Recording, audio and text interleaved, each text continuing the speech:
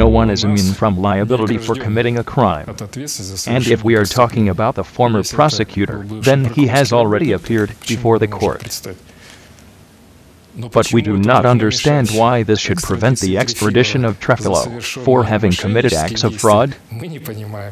Trefilov, I wasn't even thinking then, I just went, and that's all. Threw away all the phones and ran.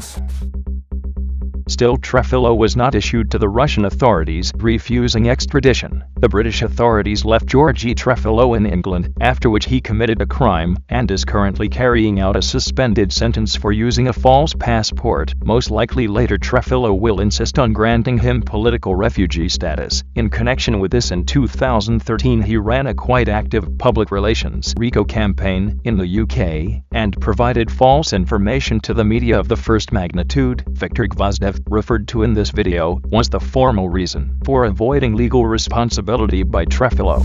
He was sentenced in Russia and he has fully reimbursed the material damage done.